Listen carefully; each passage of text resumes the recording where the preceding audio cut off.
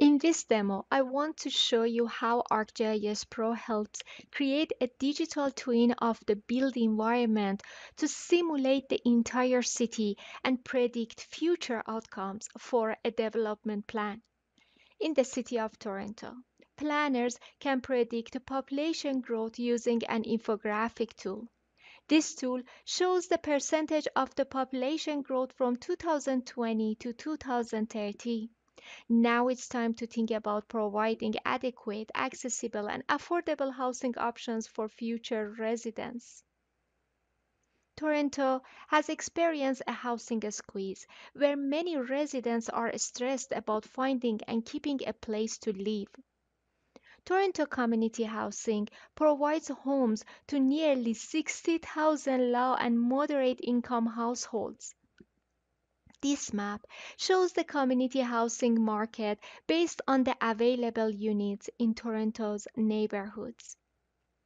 This information has been provided by the City of Toronto and can be downloaded from their Open Data Catalog. This map reveals that there is a potential for a development plan of affordable housing around the North York region. Now, let's examine the special patterns of quality of life in the North York region. The quality of life presented in this map has been calculated based on socioeconomic well-being indices, including health, demographic, and economic indicators. This map can be found in ArcGIS Online. According to its item description, indicators such as access to TTC stops, childcare centers, and local employment had been taken into consideration. As you see in the map, the maximum weighted linear combination score is 0.6 and the minimum score is 0.2. Let's look at the Newton Brook neighborhood. As you see, Newton Brook East has a high score of 0.4, which reveals it will be an excellent place for a new development plan. Let's dive into Newton Brook East and interact with the development site using the integrated mesh provided by our partner Nearmap. This mesh takes the visualization and evaluation of the site for affordable housing to the next level. Here, we can quickly flatten the integrated mesh at the footprint of the new scenario. To modify the integrated mesh, first, I import the footprint polygon of the proposed plan to define a scenario, and then I apply the replacement operation to flatten the footprint and make it ready to bring the proposal plan to the site. After I modify the mesh, I will save the edits. Now the site is ready to add the proposed plan. These building features are texture multi-patch features.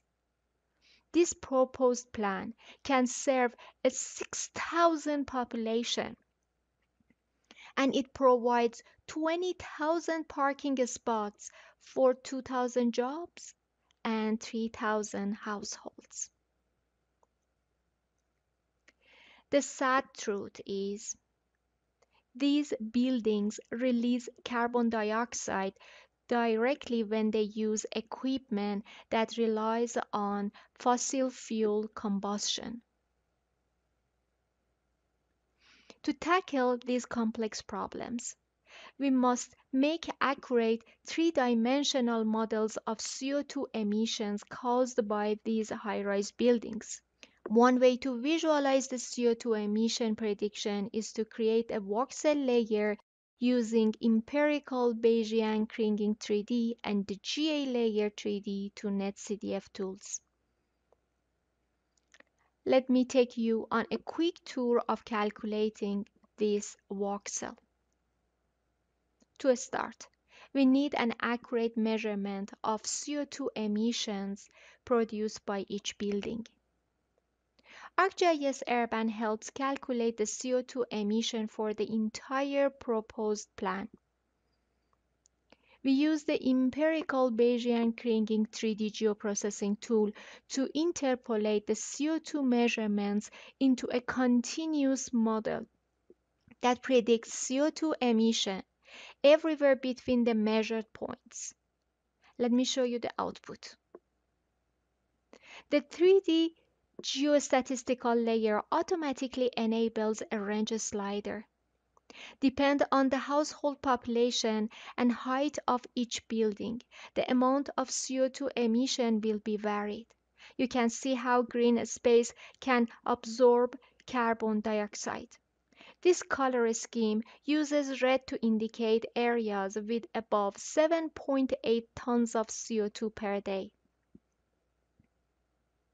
To visualize the CO2 predictions as a voxel layer, we use the GA Layer 3D to NetCDF tool.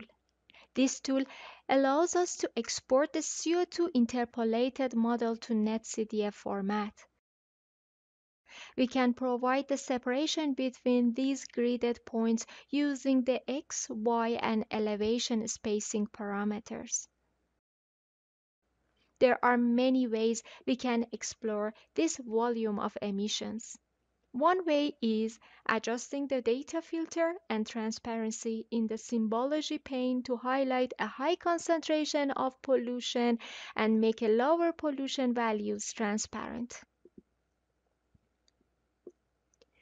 Another great way to explore the predicted model is the isosurface, which is 3D equivalent of contours.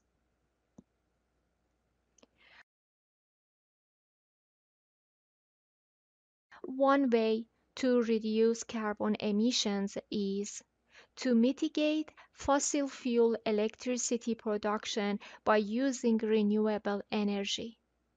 According to Canadian Advisory Council on Climate Change, a residential solar panel system can provide for an entire home's electricity needs with about 80% lower carbon emissions than fossil fuels. The development impact analysis solution delivers a set of tasks that help us calculate a yearly solar radiation raster for the proposed development. This solution allows us to calculate the total solar radiation for each building. As you see in this demo, ArcGIS Pro has the exciting possibilities to explore, analyze, and experience our assets and the world around us. It helps to create an impactful smart community solution and simulate the next digital twins of tomorrow.